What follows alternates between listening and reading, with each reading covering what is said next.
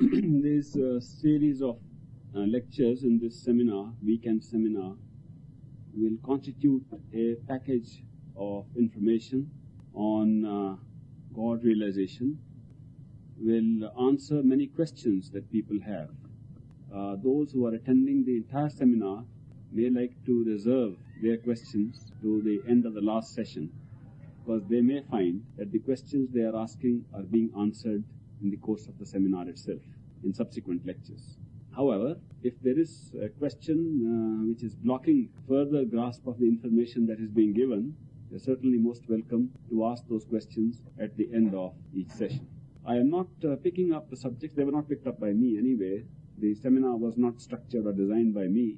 This seminar has been designed by people here, and I will go along with the structure of the seminar as it has been provided to me, and therefore it is not a chronological description nor a description from any particular set pattern. It will come as it comes. So have patience and hold on to what comes and see what unfolds for itself. The first subject is the secret path to God realization. The word secret is to be underlined in this title. Why is it secret? It is secret because there are several other paths which are not secret. God realization is realization of God, and God is everywhere. So when you realize anything, you have realized God. There are billions of ways of realizing God. Every time you have any experience, you are realizing God, because God is everywhere. If it wasn't God, you wouldn't have any experience. God is manifest in every atom, in every electron, in every piece of energy, in every particle of energy. And therefore, whatever you realize is God realization in that sense. But there is no secret about it. This is public, open realization of God, and we all realize. We may not call it God realization, but it is indeed God realization. But there are several paths which take us to a more intense, a deeper insight into why God has created the world as He has created, why we have to realize it in a particular way. And those paths are based upon either external practices or internal contemplation. Where there are external practices for God realization, then the system consists of a series of rituals. A lot of powers of God, which we cannot see in everyday life, become manifest when we perform those rituals, go through those exercises which affect our mind and our psyche, which affect our consciousness, and we get to know certain powers emanating from us which are not ordinarily experienced by us, and therefore we say we are finding God in those special powers. We get powers of materializing things, we get power of telepathy, we get power of clairvoyance, we get several unusual powers, and we marvel where they come from, and they said if these can exist, surely that is no ordinary law of nature, and therefore we think we are realizing God. That is also God realization, because indeed those powers have been set up by God Himself, and God manifests Himself in those powers. There are many methods. Even to achieve those powers, there are hundreds of paths, hundreds of methods to reach those powers. There is no single path. There are several kinds of yogas in the Orient, they are practiced.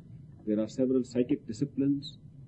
There are several tantric and other witchcrafts which are practiced. There are several ways of controlling the mind. By mind control you can practice. There are several ways of thought control which can project these powers. There is a host of methods and means by which we can develop the power of the consciousness to have those experiences which are unnatural or supernatural. Each of these methods is claimed by its proponent to be the superiormost method. Here I might mention that when I talk of these various paths to God realization, everybody who has found a path claims his path to be the superiormost.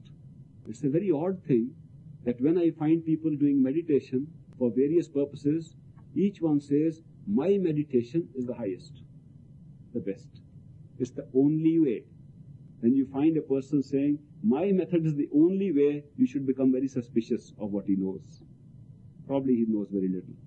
Because it is obvious that all paths are leading to realization of the same manifest God. And how could it be the only way? In fact, all ways are ways of God realization. But there are different aspects of God that we realize through different methods. Then there are methods of God realization which is called self-realization. In that doctrine, the self is identified with God. And if we can find out who is our self, then we say we have found out who is God. Mostly that practice is associated with finding an image of oneself or experience of oneself different from the body experience of oneself. When one can see a form of oneself away from the body, a form of oneself that can look at this physical body and move away, do astral projections, we say, having found that self which is not this body, we have had God realization. People claim that also to be self-realization equal to God realization. Then there is the doctrine that God is not in any form. So if you see Him in any form, you are not seeing God. In that doctrine, it is claimed that God realization must be realizing God in His formless state, in which He has no form. But there again, when you have no form, what do you see? They say you don't see anything. You just become aware. The exponents of that path to God realization also claim that feeling the presence of God is God realization. When you feel the presence of God in whatever you are doing, it is God realization. It is. Because you wouldn't feel the presence if God wasn't there. That is also a path to God realization. If you feel God is with you in everything you are doing, indeed God is there with you in everything you are doing. I will later on, in the course of this statement that I am making now, explain how God can fit in all these different paths and their definitions and still remain God, and still remain the same one God, because He fits into all these ideas of God realization. So having the formless presence of God with us is also a form of God realization. Then there is a doctrine that God is light, and therefore if there is more light, you are closer to God. And that doctrine supposes that if you can have a practice, spiritual practice, a yogic practice, which takes your attention within and releases a lot of light, you are in the presence of God. And God is assumed to be a huge ball of light, and a small ball of light is our soul. And once the soul can experience that huge big mass of light, it has reached God. And when the little ball of light merges with the large mass of light, the soul has merged with God. Therefore, it is God realization. And God is light indeed. God is light. Not only physical light, but light of knowledge, light of awareness. So if you do have the experience of merging with very strong, big, beautiful light, it is an experience of God realization. This is also a path to God realization. And a lot of people follow this path. Then there is the doctrine that God is the Word, one that can be listened to. In the beginning was the Word, and the Word was with God, and the Word was God. So, what is the meaning of the word used there? It means that which can be listened to. Since light can be seen and not listened to, so we use the word And the exponents of the proposition that God is the Word, they say that God can be realized if you can listen to God, not if you can see God. You can see God in everything, but you realize God when you listen to God. And since we also listen to our mind, to listen to God, it becomes difficult, because we are never sure that the voice that comes within us is the voice of our mind or the voice of God. There are problems. But since mind is also created by God, therefore those who listen to the voice of conscience, the voice of the positive or good mind, also say we have heard the voice of God. And they are right. In terms of the good part of the mind working against the evil part of the mind, if you listen to the good part of the mind, the good part of your thoughts, in the name of conscience, conscientious advice coming to us, then we are also listening to the voice of God, and therefore that is also a form of God realization. But if you cannot find the distinction between the good and the bad voice of God, and the mind tries to deceive you by giving you very evil instructions and saying, carry them out because this is the voice of God, and the devil himself speaks in the name of the God and takes that form and swears by the scriptures, if that happens, then you can't accept any voice of the God. Those who say that all voices in the head are voices of the devil, whether it takes the form of God or if it's of the Satan, ignore all voices. And they say, in the beginning was the Word, means that God was the unspoken Word, the Word that is not spoken. that has no words to tell us a message, that the message comes from a sound which is not spoken, which is not formulated into a phonetic symbol like we have in our language. Therefore, they say God sounds like music. And therefore, music is the voice of God. Music is the unspoken voice of God without language. And that, therefore, should be listened to. And therefore, people are there trying to have God realization through the process of listening to the music of God and music of the spheres. Even in early Greek times, the music of the spheres was considered as the voice of God. And those who could listen to the music of the spheres were considered to have achieved God realization. I have described so many forms of God realization for the simple reason that all are paths to God realization. And God manifests himself in all these forms which people have realized. There is no need to criticize anybody, no need to quarrel with anybody. If somebody has realized God in that form, very good. Accept it. It's beautiful. That person is happy. These are public paths to God. You can go on any of these paths. But apart from these public ways to God, there is a secret path to God. And the title of today's first lecture of the first session is The Secret Path to God Realization. Why is it secret? Because it is not known. It is kept concealed. Why is it kept concealed? Because God has kept himself concealed. If God made himself public, he would give a public way. In the other forms of God realization to which I drew your attention, God has made himself manifest. And so God realization is not secret. When you see God in every leaf, in every stone, in every pebble, in every spot, in every bit of matter, in every bit of energy, in every atom, when you see God in everything around you, you are seeing the public manifestation of God. There's nothing secret. God has not kept himself hiding. And he is God in all these things. But when God hides himself, then he keeps the path to his hidden self as the secret path to God realization. When you want to find the God that is hiding and playing games with us with his manifestations, then you use the method of the secret path to God realization. So it is secret because God has become secret. God has concealed himself in some way. And that is why we want to find out in what form has he concealed himself in which he does not manifest. And we want to find him. Where is he hiding? Where is God hiding? If he wasn't hiding, we wouldn't have to find a secret path to go to him. But where is he hiding? If we knew where he is hiding, we would easily find him. We are looking for the secret God who is hiding in paths that are not so secret. If we go to an open place and look for God, then we are looking for the manifest form of God, not the secret hiding God, the one who is hiding. The hidden God, the concealed God who is not manifesting himself, who is behind all this show, who is the creator of everything, he must have kept a secret path to himself. And we are looking for that secret path. Of course, we have to first find where he is hiding. Now, if you find where God is hiding, you would be able to have some idea where to go and find him. Let us find the most difficult place where he can hide. Obviously, if he has the choice of hiding and becoming secret to us, he must have chosen the most confidential place, the most secret place where we cannot reach. Which is the most difficult place to search for? There is a deer called the musk deer that has lovely smell coming from the musk inside. And the deer smells it and says, what wonderful musk. It must be coming from some part of the forest, some part of the park in which I am moving, and runs all over the park to find where the musk is coming from. He can't find it. Why? Because the very deer that is running to find the musk is carrying the musk with him. The musk is in him. And he's finding the musk by finding all the places. There is the story of the old lady who lost her little needle with which she was stitching, and she looked under the street light for that needle. A young man came by and said, "Ma'am, what have you lost? Can I help you find it?" She said, "Yes, I have lost my little needle. I can't find it. I have to stitch something." And the man also started searching. He said, "But ma'am, did you know where you dropped it?" She said, "I dropped it in my house."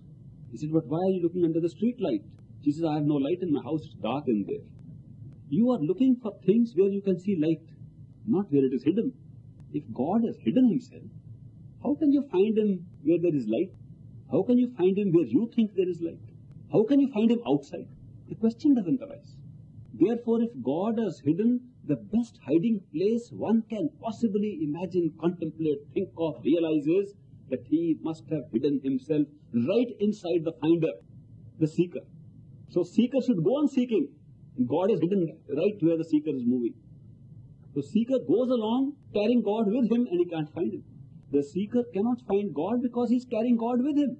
And since God is inside of the seeker, therefore the seeker has no way. He thinks he is the seeker. So long as he is the seeker, how can God be in him? There is no such thing as inside a seeker. So he can't go inside. He is the seeker. He seeks. And he seeks all over. And he doesn't see God. He can't find God. Why? Because he is carrying the God not as a seeker, but in his seeking. The very seeking of God contains God. God hides inside the very experience of seeking him. Now, this is the most difficult place from where you can find him. If there was any corner, any spot where in this game of hide and seek, God was sure he couldn't be found, it would be this. To hide within the seeker, so seeker should go around seeking him. If he stops seeking, then the game is over. If he goes on seeking, he can't find. That's a lovely place for God to hide in. That's precisely where God is hiding. God, the ultimate secret God, the God who has concealed himself, the God who from that concealed situation projects himself in all forms of manifestation, which I have called God realization earlier, hides within the seeker. Therefore, to go within the seeker is a very secret path. It has never been made known. If it was made known, it wouldn't be a secret. Everybody would know. It cannot be made known because the moment you make it known, it no longer remains the path within the seeker. There is no way of describing it, but there is a way of realizing it. If the seeker were to look within himself, how can he look within himself? The seeker sometimes gets this intimation that God is within, I must seek him within. Then it says, what is within? And within becomes the body. And the seeker says, all right, I will go within this body and see if God is there. Then the seeker, who is in search of the secret way to God realization, closes his eyes because he doesn't want to look at the world outside. Stops listening, hides in a quiet place, in a very tranquil, quiet place where there is no distraction, nothing to disturb him, closes his eyes and looks within. And what does he see when he does all this? He looks at the darkness, he looks at all the images, he looks at the friends who are angry with him, he looks at the people who are mad with him, he looks at the food he cooked and did not eat, he looks at all the things that he has left outside and come to seek God within. He looks at all the things that are outside of himself. He doesn't know how to look within. When you close your eyes and in a state of peace, meditation, in a quiet corner, go within, you are looking at all the things outside because they are the same things. You don't create any new thing. The only difference is, first you saw with your eyes open, now you are seeing them imaginatively and through memory. You are remembering those things. And surprisingly, the harder you try to see within, in the dark, quiet corner, the more the things come up in memory. Things you could not remember for years and tried hard to remember come up then at that time to take you out exactly where you were before you started this meditation. You are given no opportunity to go within. The seeker, even in the most isolated place, alone, in the most intimate kind of meditation, remains outside of himself. And therefore he cannot seek God within. So God remains hidden while he is seeking. The only thing is, he thinks I am seeking outside, whereas he is seeking in the ideas outside and not outside of the consciousness in the body. The seeker has closed his eyes, thinks it is a darkness inside. Do you know, with a little experiment you can find out whether you are looking at the darkness inside? I will come to the question of how you can look within oneself. But before that, let me remove this misconception that when we are trying to sit in a state of meditation, in a state of being with ourselves, and when we close our eyes, we are seeing the darkness inside. That is not inside. Not inside the body either. That is outside. We are still trying to see with the same eyes, but we have closed them, therefore it is dark.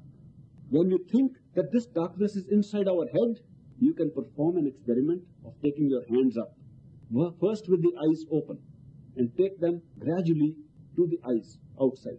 Touch the eyelids and know how far the hands have to go to reach the eyes. When you have done that exercise, do it several times so that automatically you will stop at the point where the eyes come. Even if you want to do it here, you will stop where the eyes are.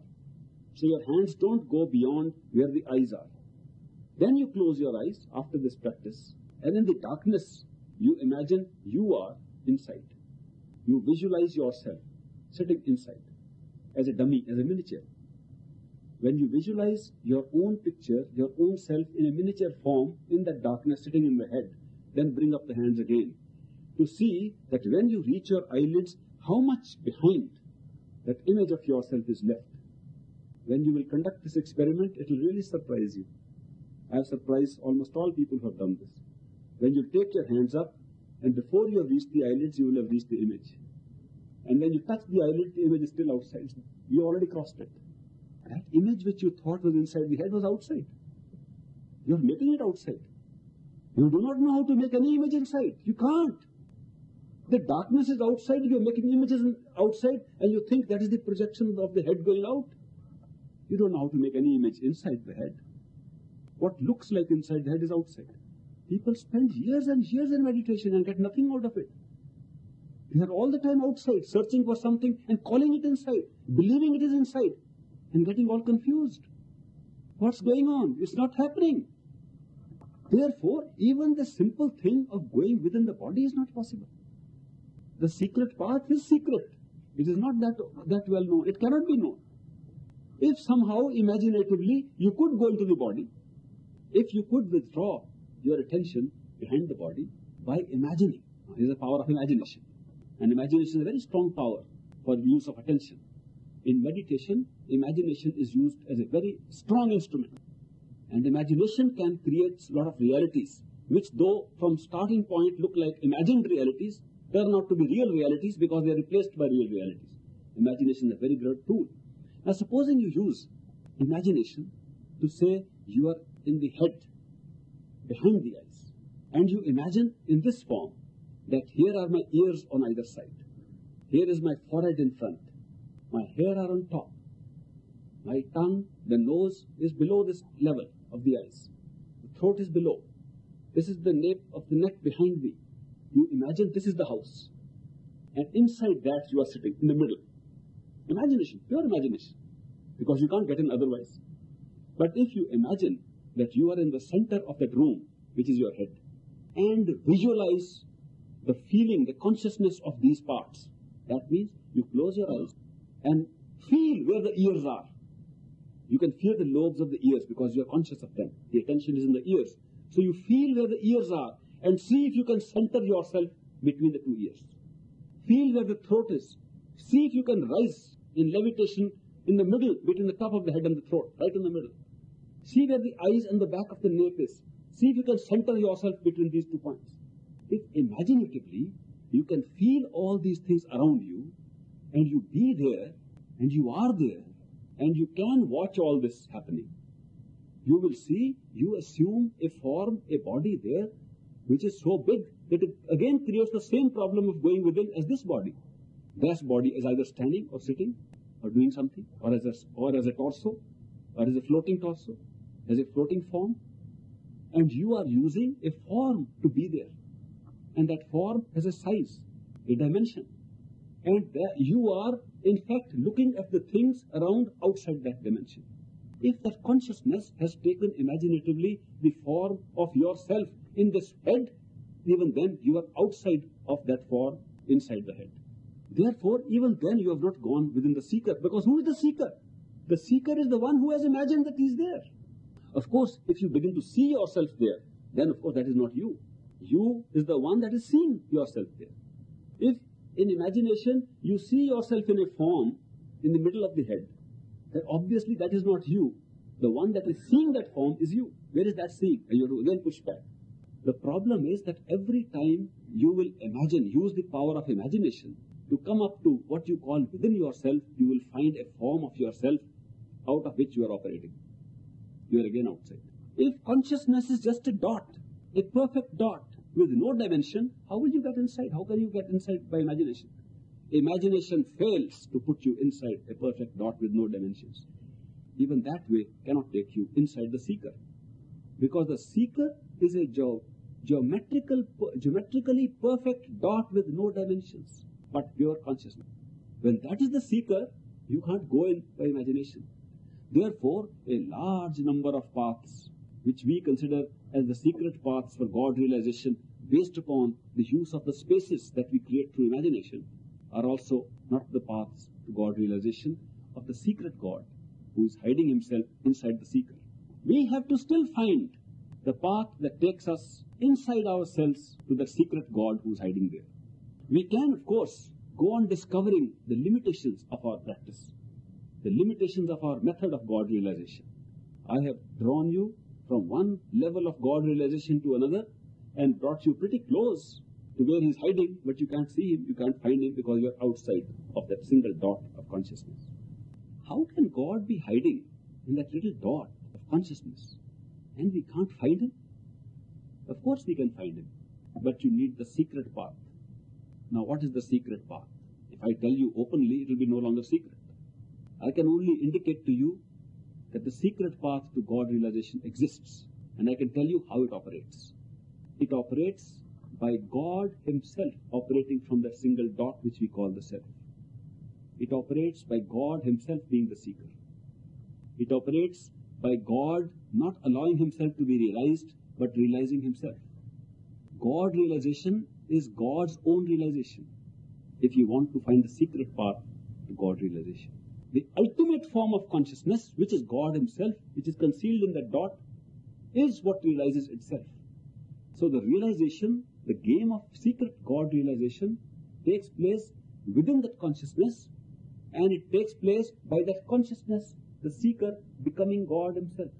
Not becoming. The word is wrong. I am using it to bring us up to that concept. If individuated consciousness in a single geometrical dot form, within which there is no space to look for, within which you cannot go by any means of imagination, mechanical meditation, or any other method, if that individuated form of consciousness has to experience its reality hiding within itself, it has to become that reality by itself. If that individuated soul, the consciousness of human beings, becomes the consciousness of God, that is called God realization. But does it mean that till it becomes God, it is not God? Where was God when it did not become God? How can a soul become God? What was God doing in the meanwhile? How can this one little thing expand to Godhood and then say, I have become God, as if there was no God before this became God? That doesn't make sense. Indeed, that is not true. God has always been there. God is there everywhere. In fact, nothing else existed except God. That's the secret. Nothing else existed except God. That's the secret. The secret statement is this: nothing else has ever existed except God. Therefore, a seeker finding God is like God setting up an illusion and ending it. He's always been there. It's God's illusion which he sets up and ends. Therefore, you do not, that little dot of consciousness does not become God. It is always God, but the illusion it is not God, put up by God, is ceased by the will of God. That illusion ends by the will of God. Some people think that soul, human individual soul, is like a drop of water from the ocean, separated from God, now seeking to go back to the big ocean, which is God. This example is very fallacious. It doesn't do justice to God at all. That we are little drops of consciousness from the grand ocean, which we call God. Now we have to go and find God and merge in it. For one thing, even if one drop of water, if one little speck of water is taken out of the ocean does not remain total ocean, so it can't be God.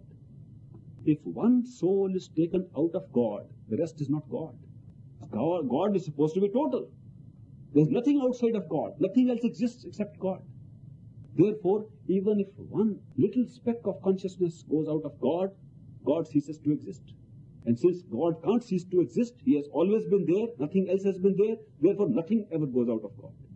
Nothing ever leaves God. Everything is in God all the time. Now, if everything is in the God, then what would be an appropriate simile to use? Going back to the ocean simile, God would be then like a total ocean where all the water is there. There's no water outside that ocean. And what does an ocean consist of? If all the water is in the ocean, what does it consist of? Drops of water. The drop doesn't have to leave the ocean to become a drop.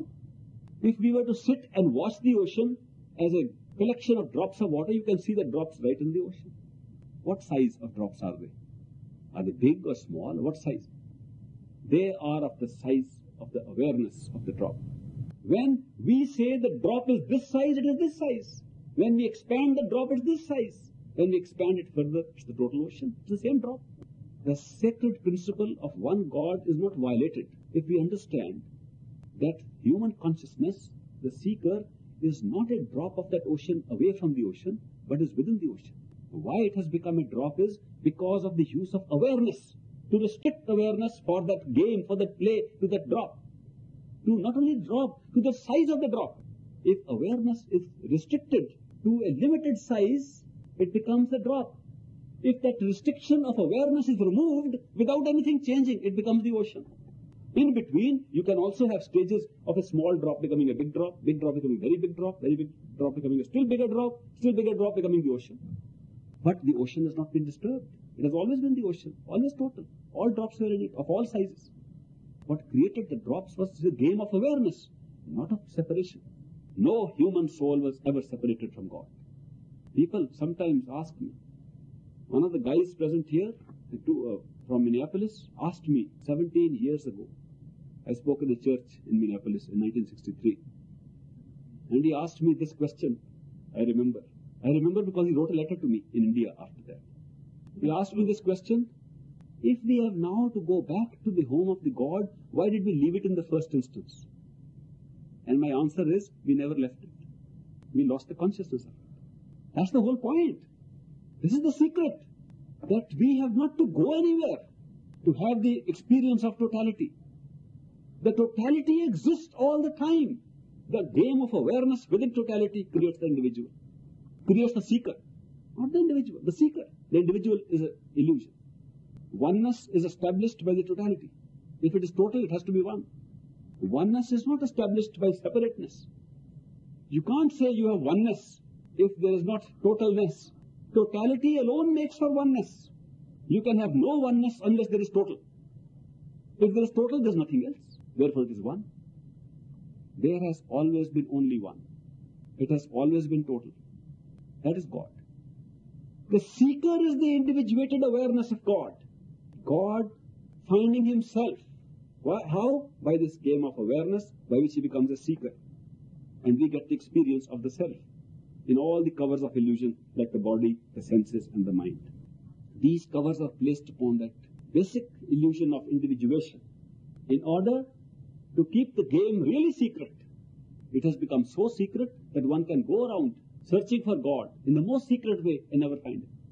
Therefore, the secret path to God realization consists of removing the veil of individuation in awareness. When awareness expands to its own totality, it is God realization. I will speak of the methodology as we go along, how it is done, how it practically affects us. The practical side of it, I'm giving you the concept. The practical side of it, how we start working on this. I'll go on as we develop the subject further. But right now, I want you to really fully grasp this concept that in truth, we are not our covers, the body, the senses, and the mind. This is not consciousness, this is not the seeker.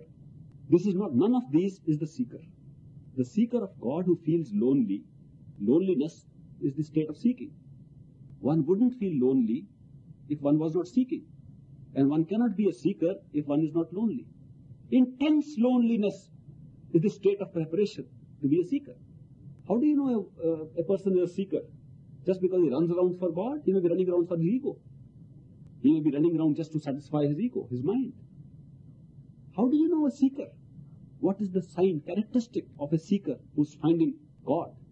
The characteristic is the feeling of intense loneliness. Intense loneliness, being constricted to loneliness. That feeling that comes unexplained, intuitively, cannot be rationalized. That intense feeling of loneliness within is in all seekers. And the more the seeking, the more that feeling of intense loneliness. There is no explanation for it. Everything is around you.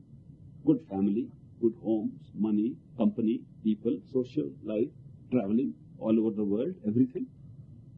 You have everything to see around you, and yet you feel lonely. What is making you that lonely self? The seeking. Therefore, the intense loneliness within is not in the body. It's not the body that is feeling lonely. Because the body can have company and be lonely. You can be lonely. Your body can have company and you can be lonely. It is not the senses. The sense perception can have the whole world to enjoy, and yet you will be lonely. You can have everything that your eyes and ears and taste and touch and smell can gather. You will still be lonely. It is not the mind. The mind can keep on thinking and can think out everything it has to think. Still you are lonely. The mind can create company of ideas, ideals of service, ideals of unselfishness, ideals of great philanthropy, to create company of ideas. The mind can create all these ideas and still you are lonely. You can try it out. What I am suggesting is, if you are really seeker of God, you will find that the loneliness will persist in spite of all the company you give to the body, the senses and your mind. The intense loneliness is in your soul, your spirit. It is in that restricted awareness form of God Himself. The intense loneliness is in God Himself, not in the covers we are wearing, not in the game that He is playing.